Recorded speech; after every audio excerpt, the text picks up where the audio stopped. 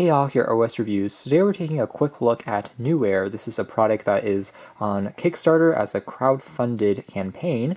It's being advertised as one of the world's smallest hand dryers that can also work in the home. So instead of being really bulky, it has a much more slim profile and even has covers that you can customize and change to fit the decor of any room. And this thing even has a built-in UVC light, so it's ultraviolet and cleans itself when not in use. Even claims that when it's filtering the air, it will actually reduce 99.9% of dust and impurities. So there's also some sort of filter that can be washed and replaced, so it really will be kind of clean process, as you can see there, to maintain. And it's kind of like a HEPA filter that you would find from a air purifier. Maybe the only thing that it doesn't have would be a companion app.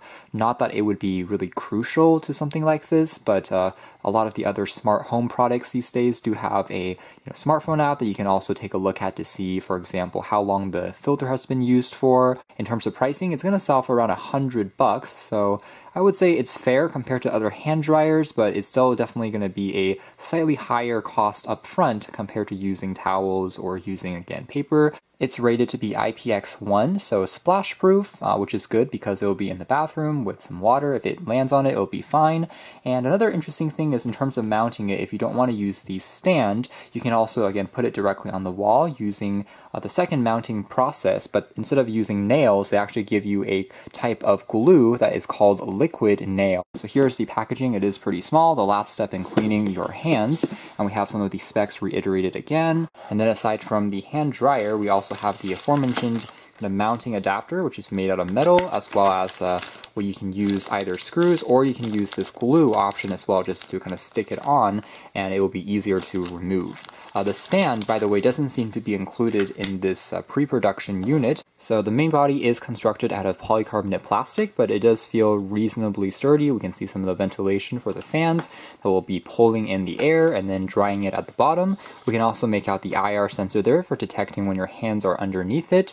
And finally, there is also a safety power on and off switch on the base here as well. It's actually pretty lightweight, so it can be pretty easily mounted here using that plate. Or just popping it onto the stand, and then it's just using a standard kind of input there for the connector.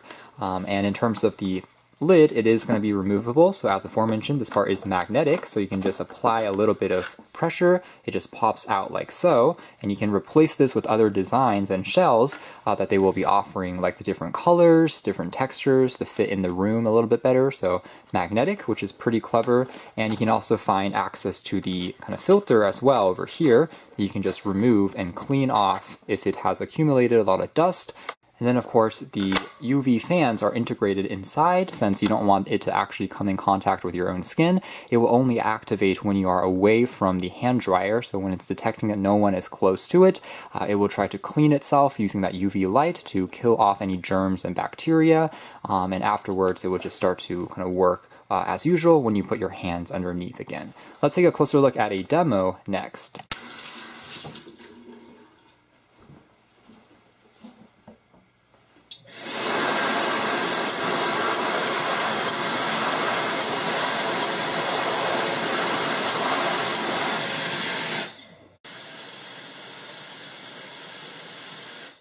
So some takeaways there is overall it does work quite well in terms of it did dry my hands in the advertised under 15 seconds or so, and it wasn't too irritating either. My hands still felt comfortable afterwards, and the detection is good. In terms of if you're nearby, it turns on. It doesn't really have too much false alarms. In terms of noise, as we saw in that test, it is going to be, of course, something to keep in mind. So it's obviously not going to be as quiet as drying your hands on a towel, for example, but it's not too disturbing either, I would say. It certainly isn't going to be much louder than a vacuum, for example, or just having a fan kind of in the background. It certainly is one of the sleekest and most portable hand dryers that I've seen. You can check out more details if you're interested in the links down below, but for now that's been our video. Thanks for watching here at OS Reviews. It's been the Nyuair Super Portable Household Hand Dryer.